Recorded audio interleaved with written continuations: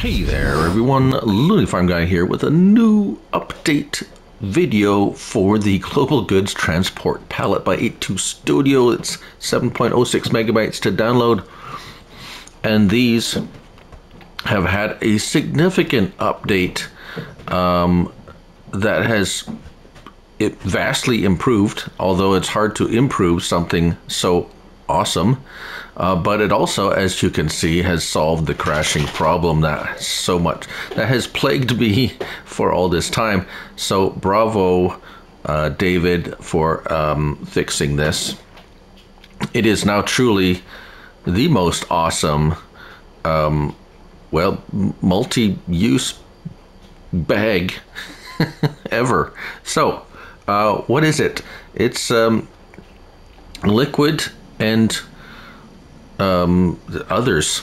I mean, it will literally hold everything, I do believe, that you can have in the game. Now, first of all, let's see where you can get it. Now, you're going to find these under big bags, and there's two kinds. There's the Global Goods Transport Bag and the Global Liquids Transport Bag. Now, so look at the bottom there. We have a list starting with your grains and crops, and then it gets into things like grapes and eggs and wool and honey and everything, and even furniture, and yes, nearly literally everything. And as a matter of fact, it also lists the description lists support for additional products, pallets with products from the grain mill, plus Planty production, packing facility, pallet and barrel production, cardboard, paper and cardboard, donut production, grain mill. I mean, the list is extensive. Maple syrup, also pallet support, also bulk and in-game pallets, roasted coffee, mineral almond, clean olives, leaves, compost, pallet melons, just you name it. This can do it. Also, the liquids is just basically every liquid in the game. Now, having said that, there also is another style, shall we say, in a pallet style. Now, they both work exactly the same. However, they also contain exactly the same. So $1,000, and you also have the capacity is 10,000 liters. Yeah, 10,000 liters as the base, but you can bump that up to an unreal capacity of 200,000 liters for no extra charge. There is a color choice. Color choices on these for the frame, like so. So I'm going to. The update specifically says added auto load side and discharge side to prevent unintentional product transfers. So product swap when bags are close. Right, so we're going to demonstrate that. As you can see here, I pulled up this beside this one to take the thumbnail, and it has transferred into this already. So we have wheat, and this one is not. Oh, because it's that's odd. This one's showing, this one has nothing. This one we have to jump in. So these pallets connect. So we have 185,000 liters of wheat in this particular one. Now, let's get our help window on. There we go. Now, it's what's really another thing, if you don't know anything about these, another thing that's really neat is they connect with a front loader, skid steer, wheel loader. Let's see here. I will read it right off the description. Telehandler, skid steer, front loader, or wheel loader without attachment. So you don't need anything. You just need the arm itself. So for a skid steer, just buy the skid steer, and it will hook directly to this. It can be hooked on any side. Whoops. Whoa. Stop. What are you doing? There we go. So that side, you can drop it off. It's not a particular side. It will attach from anywhere at the end. I would suggest Well, it depends on what you want to do. Now, see, notice you have now on the top auto load and discharge side. Right. Oh, and we're also going to talk about the 1.6 million liter trailer that we have set up here. Notice my game isn't crashing. Wow, this is what I wanted to do the first time I seen this, and the game kept crashing. Now, no crashing issues, not even jittery or anything. It is solid. So here, 200,000 here, 200. So these are all 200,000 liter, and I'm going to show you how to set that up in a minute. But we're going to discuss a little bit more about how these work. Now let's put that down for a minute, and let's pick up the one that has the smaller one. This is the one that only has 10,000 liters. So if we go to let's buy another one.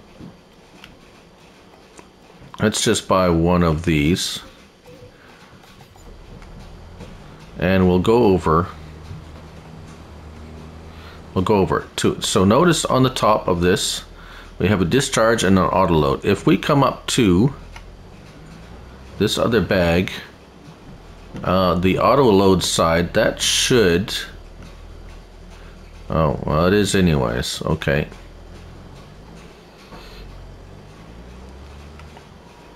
well, it seems like it's still very they want to transfer very much between each other, whether it's a discharge or auto load. However, let's go into here and let's just drop this down and grab these eggs. Come on, grab the eggs. Oh, don't tell me, oh, I bought the wrong eggs. Hold on. Pallets.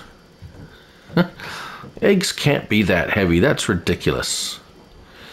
Right, so since we're talking of eggs, let's grab some eggs that I can actually pick up. Where are they? Or anything for that matter. Oh my. Okay, so tomatoes. Fine. Tomatoes. It's already, oh, whoa. It's already picking them up. So this is the discharge side. See? So it's not picking it up over here. But if I swing it over to this side where the auto load side is, you can see now it is loading the tomatoes up. Now, what that means is you can set this beside a greenhouse or any factory that produces pallets. You put this beside where those pallets spawn, and it will automatically load into your container here, like so. Now, if I put it over here, is it going to suck up these two? No. Okay, so we're good there. It's not going to load. It's not going to load those without warning. All right, so let's get rid of these tomatoes, and we're just going to go put it beside. So all you need to do is it going to? Oh, it's already gone. So there, it'll unload. Even if you're holding it, it will unload. Now, throw this beside the eggs, and they should be there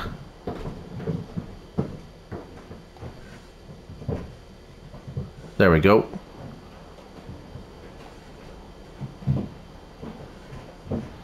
Eggs loading in. So, right, so how do you make a 1.6 million liter it's showing 1.4 because I have them strapped down. The last one here on this thing doesn't strap down. There's 200,000 liters in there as well. So we have 1.6 million liters of wheat on this trailer. Can you imagine? Oops, lost one.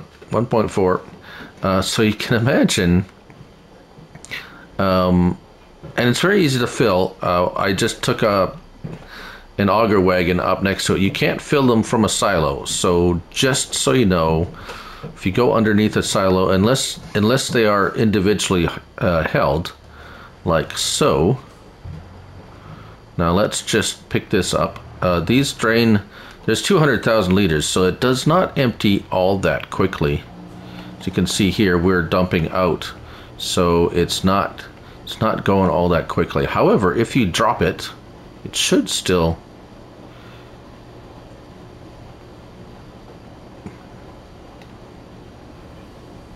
Is it? Does it if I let it go?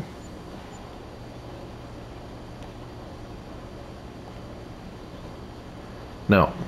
Okay, so it has to be raised somehow. There we go. So it's, yeah, okay, so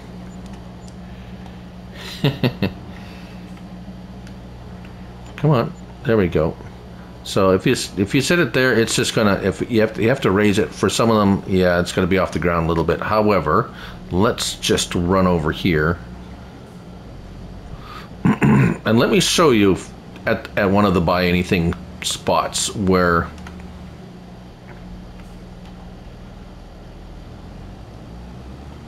because this is quite a this has now turned into my favorite mod, really, because let's see, is it emptying? Yes, it's empty already. So let's just run this under one of the buy anything silos.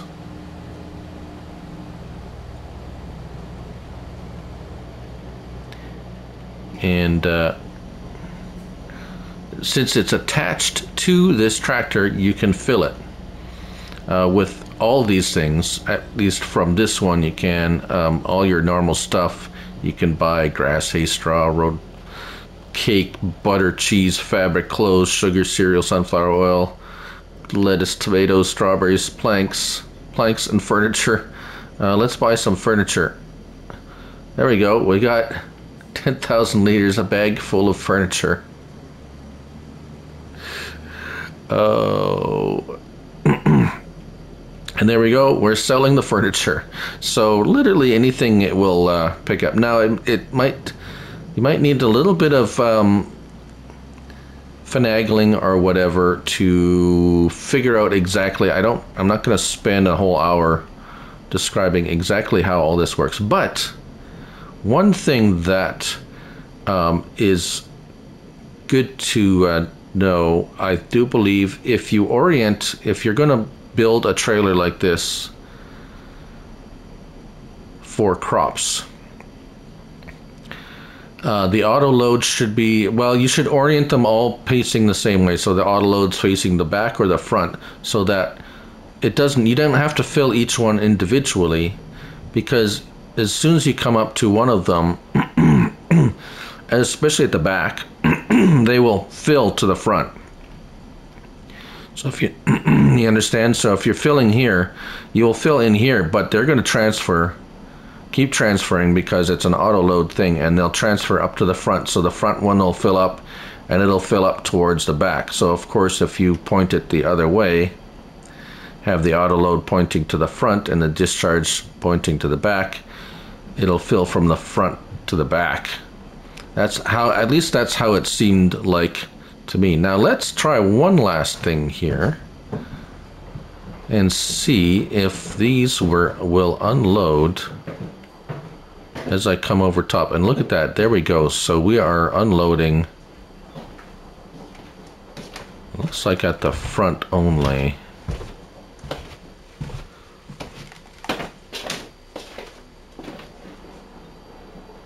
So this is going to take some time for this all to empty out, as you can see. But again, you can just let it sit there and let it go. Will it unload if I unhook it? Oh yes, look at that. So you don't need to be attached to it. That's another extra bonus. Look at that. Wheat. So as you can see, it's unloading this one actually, which is odd. It's only unloading. So it's starting from the back and it's going out the front one. I wonder if it if you unhook them. Yeah, so it's going to be something really interesting to play with. Let's unstrap these. Let's jump up here and can I pick this up? There we go. Yeah, you can put that on top of that one. There we go. So it's she's all training to the front, as you can see. So yeah, you can drop that and leave it. Have another trailer set up, and well, I mean, that's the possibilities are endless. I cannot possibly go through every single possible scenario, but hopefully this gives you some ideas. And yes, the crashing issue has been solved, as I said many times already. Wow, and don't forget, the liquids work the same way. So slurry, you should be, if you were looking to, that one's empty already. So slurry pits and so forth, are they going to automatically load? No. However, you can, whoops, detaching. I don't want to detach, I want to attach. There we go. So the same is they work relatively the same. You'll be able to fill this up if it's attached to something like this, like a front loader. You'll be able to fill it with slurry or digestate or whatever that is from a factory. It won't auto load if you leave it there. It has to be attached. So there's a few quirks and quarks to these, but definitely the possibilities are actually very much nearly endless now. And I have yammered on clearly too long about this, so I'm gonna leave it there. This has been a wrap-up, or somewhat my attempt at an explanation of the update to the global goods transport pallet, which actually which there is actually 4 pallets, 2 liquid and 2, shall we say, solid pallets that actually, well, will load nearly every. I haven't found something it doesn't load yet. So I'm gonna say the possibilities are nearly endless. 7.06 megabytes to download. The description is quite extensive on ModHub, so check it out. Thank you all for watching. I'm Looney Farm Guy, and remember, it's only a game. So till next time, bye for now.